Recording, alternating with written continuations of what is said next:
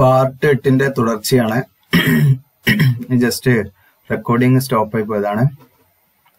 Okay, അപ്പൊ നമുക്ക് ഈ ഒരു സെക്ഷനിൽ നമ്മൾ കഴിഞ്ഞ പാർട്ട് 8 പറഞ്ഞു stages in the evolution of stream valleys ആണ്. അപ്പൊ സ്ട്രീം വാലീസ് എങ്ങനെയാണ് ഡെവലപ്പ് ചെയ്യുന്നത് അല്ലെങ്കിൽ സ്ട്രീം വാലീസ് എങ്ങനെയാണ് രൂപീകരിക്കുന്നത് എന്നതിനെ കുറിച്ചിട്ടാണ് നമ്മൾ ഇനി, അതായത് നമ്മുടെ സ്ട്രീമിന്റെ വ്യത്യസ്ത സ്റ്റേജസ് ആണ് ശരിക്കും നമ്മൾ നോക്കുന്നത്. നമുക്ക് മൂന്ന് സ്റ്റേജസ് ആയിട്ടാണ് നമ്മൾ ഐഡന്റിഫൈ ചെയ്യാൻ പറ്റും. ഒന്ന് യൂത്ത്ഫുൾ സ്റ്റേജ് ആണ്, 2 മെച്യൂർ സ്റ്റേജ് ആണ്, 3 ഓൾഡ് സ്റ്റേജ് ആണ്. അത് നിങ്ങൾക്ക് ഈ ഫിഗറിൽ കാണാൻ പറ്റും. ഓക്കെ, യങ്, മെച്യൂർ, ഓൾഡ് എന്ന് നിങ്ങൾക്ക് കാണാൻ പറ്റും. യൂത്ത്ഫുൾ സ്റ്റേജിന്റെ ആ ഒരു എന്താ പറയാ ഫിഗറൊക്കെ ഇതിൽ കൊടുത്തിട്ടുണ്ട്. ഓക്കെ, അതിന്റെ ഒരു പ്രത്യേക ഷേപ്പും അത് മെച്യൂർ സ്റ്റേജിലേക്ക് വന്നപ്പം കുറച്ചും പാടെ ഒന്ന് വൈഡ് ആയത് കൂടെ കാണിക്കുന്നുണ്ട്. ഓക്കെ, വാലീസ് കുറച്ച് വൈഡ് ആയതുണ്ട്. പിന്നെ ഓൾഡ് സ്റ്റേജിലേക്ക് വന്നാൽ ഏകദേശം നിയർലി നമുക്കൊരു ഫ്ലാറ്റ് സർഫസ് പോലെയൊക്കെയാണ് കൊടുത്തിട്ടുള്ളത്. അപ്പൊ അതിന്റെ ഒരു 3 ഡയമെൻഷണൽ ഫിഗർ ഇവിടെ കൊടുത്തിട്ടുണ്ട്. നിങ്ങൾ ജസ്റ്റ് നിങ്ങൾക്ക് ഇതൊക്കെ ഒന്ന് ഒബ്സർവ് ചെയ്താൽ നിങ്ങൾക്ക് മനസ്സിലാക്കാൻ പറ്റും. ഓക്കെ, ഓരോ സ്റ്റേജിലും നടക്കുന്ന മാറ്റങ്ങൾ. നമ്മൾ നേരെ കണ്ടന്റിലേക്ക് പോവാണ്. ഓക്കെ, തൊണ്ടയിൽ ചെറിയ പ്രശ്നമുണ്ട്, അതുകൊണ്ടാണ് സൗണ്ട് ക്ഷമിക്കണം. ഓക്കെ, യൂത്ത്ഫുൾ സ്റ്റേജ് നോക്കാം നമുക്ക്. At this stage a stream will be flowing through valleys with characteristically vertical or nearly vertical sides. Okay, canyon, gorges, and the stream will be moving in turbulence and torrent, often with roaring noise and with a very high velocity. ഇതാണ് ഇതിന്റെ പ്രത്യേകത. അതായത് streams ഈ ഒരു സ്റ്റേജിൽ, അതായത് youthful stage അല്ലെങ്കിൽ young stage എന്ന് പറയുന്ന സമയത്ത് നമുക്കറിയാം വളരെ എനർജറ്റിക് ആയിരിക്കും. അതായത് ഇപ്പം മനുഷ്യരുടെ ഏജ് നമ്മൾ എടുക്കുമ്പോൾ യങ് അല്ലെ, മെച്യൂർ, ഓൾഡ് എന്നൊക്കെ നമ്മൾ കൊടുക്കും അല്ലെ. അതുപോലെ തന്നെ വളരെ യങ് ആയിരിക്കുന്ന സമയത്ത് വളരെ എനർജറ്റിക് ആയിരിക്കും നമുക്കറിയാം. അതുപോലെ തന്നെയാണ് ഇവിടെ എന്താ പ്രത്യേകത എന്ന് പറഞ്ഞാല് സ്ട്രീം വാലീസിന്റെ പ്രത്യേകത എന്ന് പറഞ്ഞാൽ വളരെ വേർട്ടിക്കൽ ആയിരിക്കും അല്ലെങ്കിൽ നിയർലി വേർട്ടിക്കൽ ആയിരിക്കും. അതായത് കുത്തനെയുള്ള വശങ്ങളായിരിക്കാം അല്ലെങ്കിൽ ഏകദേശം കുത്തനെയുള്ള വശങ്ങളായിരിക്കാം. ഓക്കെ, അതുപോലെ തന്നെ അതിനെ നമ്മൾ അത്തരം വശങ്ങളുള്ള വാലീസിനെ നമ്മൾ കാനിയോൺസ്, ഗോർജസ് എന്നൊക്കെയാണ് നമ്മൾ വിളിക്കുന്നത്. ഓക്കെ, അതുപോലെ തന്നെ ഇതിന്റെ ഒരു മൂവിങ് എന്ന് പറയുന്നത് ഇങ്ങനെ വളരെ കലഹിച്ചുള്ള അല്ലെങ്കിൽ ഇങ്ങനെ കുത്തിമറിഞ്ഞുള്ള ഒഴുക്കായിരിക്കും. ഓക്കെ, ഇങ്ങനെ ഭയങ്കരമായിട്ടുള്ള ഫോഴ്സിലൂടെ നല്ല വാട്ടർ, നിങ്ങൾക്ക് ഈ വെസ്റ്റേൺ ഗട്ട്സിലൊക്കെ ചെന്നാലും കാണാൻ പറ്റും. ഓക്കെ, അല്ലെങ്കിൽ നമ്മൾ ഇത്തരത്തിലുള്ള കുന്നുകളിലൊക്കെ പോകുമ്പോൾ അല്ലെങ്കിൽ വലിയ മൗണ്ടൻസിലൊക്കെ പോകുമ്പോൾ നിങ്ങൾക്ക് ആ രീതിയിലുള്ള മൂവ്മെന്റ്സ് കാണാൻ പറ്റും. അപ്പൊ നിങ്ങൾക്ക് നല്ല രീതിയിലുള്ള ആ ഒരു ഫാസ്റ്റ് മൂവിങ് ആണ്. നമ്മളതിൽ ഇറങ്ങി നിന്നാൽ കാലൊക്കെ ഒലിച്ചു പോകുന്ന ആ രീതിയിൽ വളരെ നമ്മൾ തന്നെ ഒഴുകി പോകുന്ന രീതിയിൽ, അതായത് സ്റ്റീപ്പ് സ്ലോപ്പാണ് നമ്മൾ മനസ്സിലാക്കേണ്ടത്. സ്റ്റീപ്പ് സ്ലോപ്പാണ്. അപ്പൊ വാട്ടറിന്റെ ഒരു ഫോഴ്സ് എന്ന് പറയുന്നത് വളരെ ഹൈ ആയിരിക്കും. ഓക്കെ, അപ്പൊ ഇതൊക്കെ നിങ്ങൾക്ക് ഊഹിച്ച് എഴുതാവുന്നതാണ്. ടൊറന്റ് ആയിരിക്കും, അതായത് നല്ല ഫാസ്റ്റ് മൂവിങ് ആയിരിക്കും. ഓക്കെ, അതോടൊപ്പം എന്താണ് റോറിങ് നോയ്സ് ഉണ്ടായിരിക്കും അല്ലെ. ഇങ്ങനെ വാട്ടറിന്റെ ആ ഒരു ചാടി അല്ലെങ്കിൽ ഒഴുകുന്നതിന്റെ ഒരു വലിയ ശബ്ദം എന്ത് ചെയ്യും ഉണ്ടായിരിക്കും. ഓക്കെ, അതുപോലെ ഹൈ വെലോസിറ്റി ആയിരിക്കും. അപ്പോൾ ഇതൊക്കെ നമ്മൾ ജസ്റ്റ് ഈ ഒരു യൂത്ത്ഫുൾ സ്റ്റേജ് നമ്മൾ അത് ലിങ്ക് ചെയ്ത് വെച്ചാൽ നമുക്ക് കിട്ടാവുന്നതാണ്. അത്ര വലിയൊരു പോയിന്റുകളൊന്നല്ല. നമുക്ക് ഈസി ആയിട്ട് നമുക്ക് എന്ത് ചെയ്യാൻ പറ്റും അല്ലെ. യങ് ആയിരിക്കും, നല്ല ഫാസ്റ്റ് ആയിട്ട് നമുക്ക് മൂവ് ചെയ്യാൻ പറ്റും. അപ്പൊ അതുപോലെ നമുക്ക് റിവറിന്റെ നമുക്ക് എന്ത് ചെയ്യാം, നമുക്ക് അതുപോലെ അസ്യൂം ചെയ്യാം. അതായത് വെലോസിറ്റി കൂടുതലായിരിക്കും അല്ലെ. വെലോസിറ്റി കൂടുതലാകുമ്പോൾ നമുക്ക് നമ്മുടെ ഈ മൗണ്ടൈൻസ് ഏരിയയിലേക്കൊക്കെ നമ്മൾ ശ്രദ്ധിച്ചാൽ കാണാം അല്ലെ, വലിയ ശബ്ദങ്ങളോട് കൂടിയിട്ടാണ് ഒഴുകുന്നത്. വളരെ ഫാസ്റ്റ് മൂവിങ് ആയിരിക്കും. അതോടൊപ്പം സ്റ്റീപ്പ് ആയിട്ടുള്ള സ്ലോപ്പ് ആയിരിക്കും അതിന്റെ വശങ്ങളൊക്കെ ഒഴുകുന്ന. ഓക്കെ, അപ്പൊ വാലീസിന്റെ പ്രത്യേകത നമ്മൾ ഓർത്ത് വെക്കുക. Then അടുത്ത point, all the energy of the stream will be used up in down cutting of the channel floor. അതായത് ഈ ഒരു സ്റ്റേജിൽ പ്രധാനമായിട്ട് യൂത്ത്ഫുൾ സ്റ്റേജിൽ പ്രധാനമായിട്ടും നടക്കുന്നത് ഒരു പ്രോസസ്സാണ് എന്ത്, ഡൗൺ കട്ടിംഗ് ആണ്. ഓക്കെ, ഡൗൺ കട്ടിംഗ് ആണ് പ്രധാനമായിട്ടും നടക്കുന്നത്. ഇവിടെ ശരിക്കും ഇറോഷന് മാത്രമേ നടക്കുന്നുള്ളൂ. മെയിൻ ആയിട്ട് നമ്മൾ പറയുകയാണെങ്കിൽ ഇറോഷൻ മാത്രമേ നടക്കുന്നുള്ളൂ. അതായത് ഡൗൺ കട്ടിംഗ്, അതായത് ചാനലിന്റെ ഡെപ്ത് വർദ്ധിപ്പിക്കൽ മാത്രമാണ് പ്രധാനമായിട്ടും യൂത്ത്ഫുൾ സ്റ്റേജിൽ നടക്കുന്നത്. and therefore these valleys will be devoid of any significant features indicative of aggradation. അതായത് അഗ്രഡേഷൻ എന്ന് പറയുന്നത് ഡെപ്പോസിഷൻ പ്രോസസ് ആണ്. അപ്പോൾ ഈ ഒരു സ്റ്റേജിൽ എന്ത് ചെയ്യുന്നില്ല, തീർത്തും നമുക്ക് പറയാം എന്താണ്, ഡെപ്പോസിഷണൽ പ്രോസസ്സ് ഒന്നും നടക്കുന്നില്ല നമ്മുടെ യൂത്ത്ഫുൾ സ്റ്റേജ് അല്ലെങ്കിൽ യങ് സ്റ്റേജിൽ എന്ത് നടക്കുന്നില്ല, ഡെപ്പോസിഷൻ അല്ലെങ്കിൽ അഗ്രഡേഷൻ പ്രോസസ് ഒന്നും തീർത്തും എന്താണ് നടക്കുന്നില്ല എന്ന് നമുക്ക് പറയാം. പ്രധാനമായിട്ടും നടക്കുന്നത് എന്താണ്, ഇറോഷൻ പ്രോസസ് ആണ്, അതിന്റെ പ്രധാനമായിട്ടും ഡൗൺ കട്ടിംഗ് പ്രോസസ്. ഓക്കെ, അടുത്ത പോയിന്റ് നോക്കാം. The associated channels will be either rocky with numerous potholes or consist of coarse rock fragments such as boulders, cobbles, etc. Okay, അതായത് ഇതിന്റെ ആ ഒരു എന്താണ് ചാനലിൽ പ്രധാനമായിട്ടും എന്തെങ്കിൽ റോക്കി സർഫസ് ആയിരിക്കും, അല്ലെങ്കിൽ അതുമായി ബന്ധപ്പെട്ടുള്ള പോട്ട് ഹോൾസോ അല്ലെങ്കിൽ അതുമായി ബന്ധപ്പെട്ടുള്ള പെബിൾസ്, ബൗൾഡേഴ്സിലെ വലിയ ചരൽക്കല്ലുകൾ മുതൽ റോക്കിന്റെ വലിയ പാറ കഷ്ണങ്ങളൊക്കെയാണ് പ്രധാനമായിട്ടും എന്ത് ചെയ്യുന്നത് നമുക്ക് കാണുന്നത്. അതോടൊപ്പം and the long profile of youthful valleys will be characterized by the presence of irregularities in the form of waterfalls, rapids, cascade. അപ്പൊ നമ്മൾ അതിന്റെ ഒരു ലോങ് പ്രൊഫൈൽ നമ്മൾ എടുത്ത് നോക്കുമ്പോൾ, അതായത് കുറച്ച് ഏരിയ നമ്മളത് കവർ ചെയ്ത് നോക്കുമ്പോൾ നമുക്ക് കാണാൻ പറ്റും ഒട്ടനവധി വാട്ടർഫോൾസ് ഉണ്ടായിരിക്കും, കാസ്കേഡ്സ് ഉണ്ടായിരിക്കും, റാപ്പിഡ്സ് ഉണ്ടായിരിക്കും, ഇങ്ങനെയുള്ള സംഭവങ്ങളൊക്കെ അതിലുണ്ടായിരിക്കും. Okay, the stream reaches of mountainous regions such as, അതായത് ഈ സ്ട്രീം റീച്ചസ്, അതായത് നമ്മുടെ ഈ സ്ട്രീം ചാനലൊക്കെ പ്രധാനമായിട്ടും അതായത് യൂത്ത്ഫുൾ സ്റ്റേജ് എന്ന് പറയുമ്പോൾ അത് മൗണ്ടൈനസ് ഏരിയ, അതായത് പർവ്വതങ്ങളുടെ ആ ഒരു ഏരിയയിലായിരിക്കും എന്ത് ചെയ്യുന്നത് ഈ ഒരു സ്റ്റേജ് ഡെവലപ്പ് ചെയ്യുന്നത്. പ്രധാനമായിട്ട് ഫോർ എക്സാമ്പിൾ അവർ വെസ്റ്റേൺ ഗട്ട്സിൽ എന്താണ് ഇത്തരത്തിലുള്ള features display the features of youthful stage of Valley development. അപ്പോൾ യൂത്ത്ഫുൾ സ്റ്റേജിൽ ഡെവലപ്പ് ചെയ്യുന്ന വാലീസ് നമുക്ക് എന്ത് ചെയ്യാം, വെസ്റ്റേൺ ഗട്ട്സിലൊക്കെ നമുക്ക് കാണാവുന്നതാണ്. ഓക്കെ, ഇത്രയും കാര്യങ്ങൾ ഇതിൽ നിങ്ങൾക്ക് പ്രധാനമായിട്ടും നിങ്ങൾ എന്താണ് സ്ട്രീംസ്, ഈ ഒരു സ്റ്റേജിന്റെ പ്രത്യേകത ഇതുവരെ ഇവിടെ നിന്ന് തുടങ്ങിയിട്ട് ഇതുവരെ നിങ്ങൾ നിർബന്ധമായിട്ടും പഠിക്കുക. അതിലുള്ള കുറച്ച് ഫീച്ചേഴ്സ് എന്തൊക്കെയാണ്, പോട്ട് ഹോൾസ് ഉണ്ട്, പിന്നെന്തുണ്ട്, ബൗൾഡർ കോബിൾസ് കാണുന്നുണ്ട്, ഓക്കെ, വാട്ടർഫോൾസ്, റാപ്പിഡ്, കാസ്കേഡ്, അങ്ങനെ ഓർത്ത് വെക്കുക പോയിന്റ് വൈസിൽ. എല്ലാ കാര്യമൊന്നും നിർബന്ധമില്ല. ഓക്കെ, ഇതിന്റെ അടുത്തത് ദ മേച്ചർ സ്റ്റേജ് ആണ്. മേച്ചർ സ്റ്റേജിന്റെ പ്രത്യേകത നോക്കാം. Immediately after the youthful stage, അതായത് യൂത്ത്ഫുൾ സ്റ്റേജ് കഴിഞ്ഞതിന് ശേഷം അടുത്ത സ്റ്റേജ് തുടങ്ങുന്നത് നമുക്ക് മേച്ചർ സ്റ്റേജ് എന്ന് പറയാം.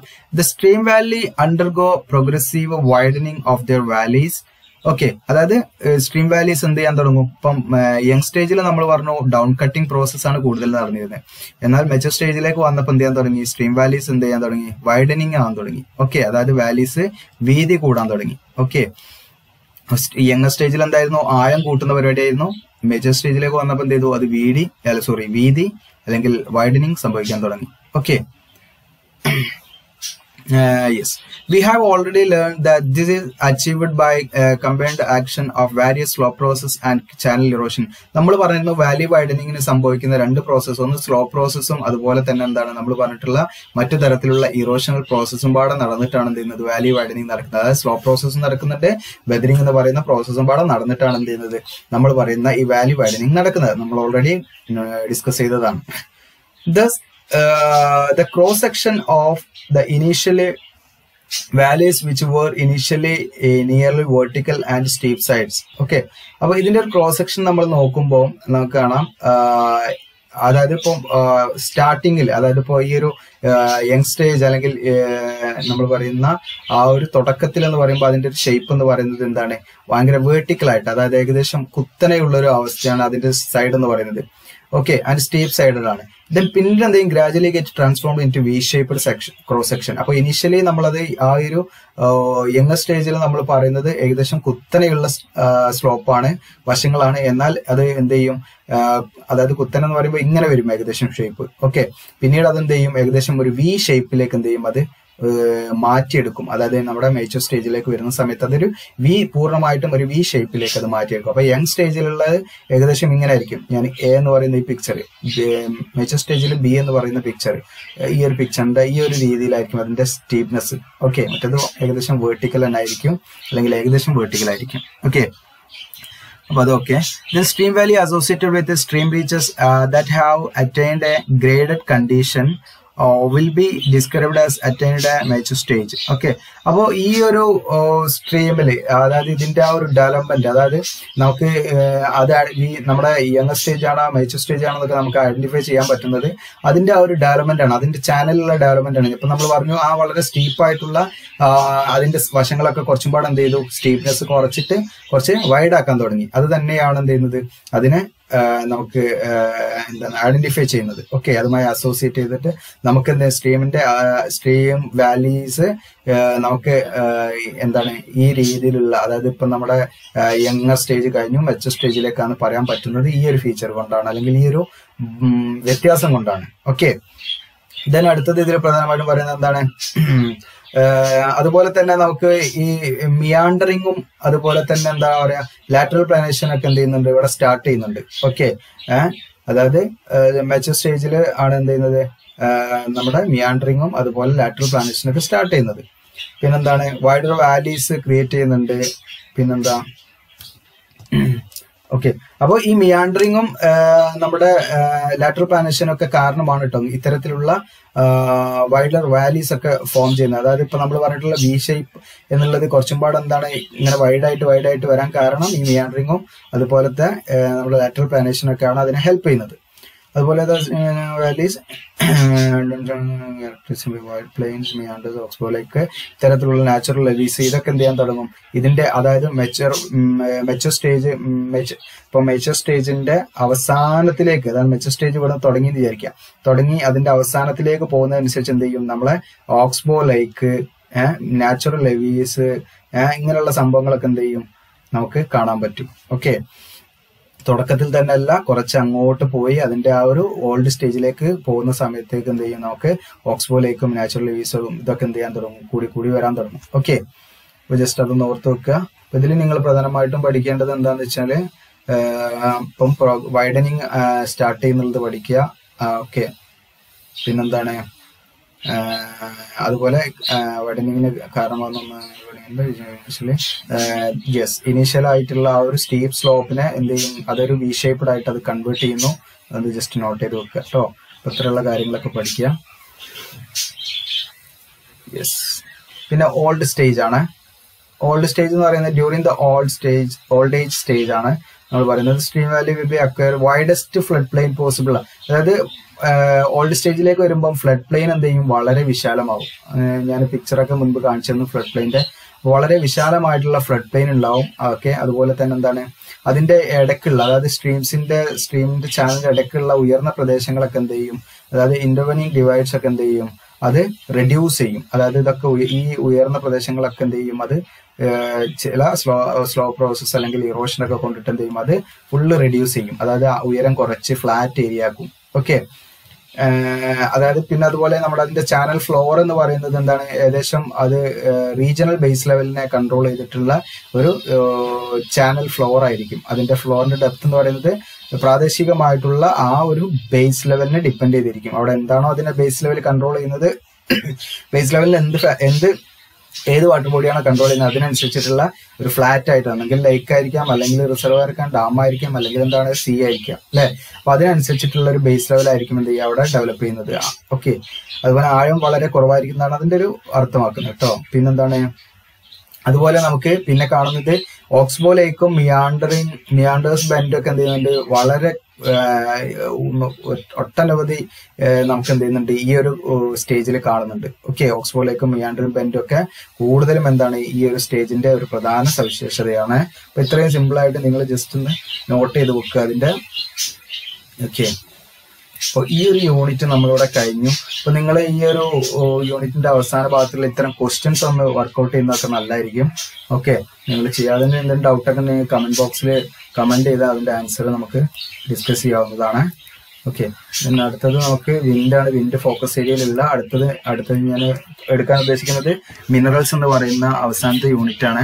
അപ്പോൾ ഇതിൽ നിങ്ങൾക്ക് ക്ലാസ് ഉപകാരപ്രദമാണെന്ന് തോന്നിയാൽ എല്ലാവർക്കും സെൻഡ് ചെയ്ത് കൊടുക്കണേ. നിങ്ങളെ ക്ലാസ്സിലിരിക്കുന്ന മറ്റു കുട്ടികൾക്കും അതുപോലെ എന്താ പറയുക, നിങ്ങൾക്ക് ക്ലാസ്സൊക്കെ നല്ല ഉപകാരപ്രദമാണെങ്കിൽ നിങ്ങൾ ലൈക്ക് ചെയ്യുക, അത് സബ്സ്ക്രൈബ് ചെയ്യുക, അങ്ങനെയുള്ള കാര്യങ്ങളൊക്കെ ഒന്ന് ചെയ്ത് സപ്പോർട്ട് ചെയ്യുക. Okay, thank you.